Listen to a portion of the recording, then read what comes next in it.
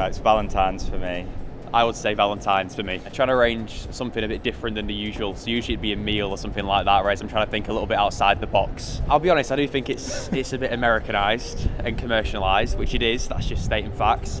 However, it's nice to, you know, have a bit of quality time with your partner. Oh well, I think I'd probably have to say Valentine's because I have got a girlfriend, so I think she'd kill me if I didn't. The restaurants always put a bit of an extra charge on, so I usually just get some like steaks from the supermarket and make some nice dinner at home rather than going out. I've got to say Pal-entines. All my friends are better than any guy. Well, I have a boyfriend, so it's probably got to be Valentine's.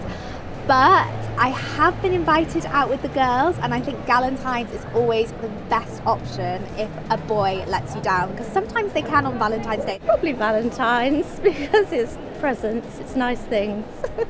Out of all those, I choose my mother's birthday, which lands on Valentine's, so Valentine's. We go to my mother's, we plan something, a nice meal, whatever she wants to do, and if there's time, and if I have a girlfriend, then I go see her. Valentine's to me is, you could love your partner every day, so it's not just that one specific day that you should get flowers and chocolates and teddy bears, and you know, it could be any day to me. That's why I don't really, it doesn't faze me. So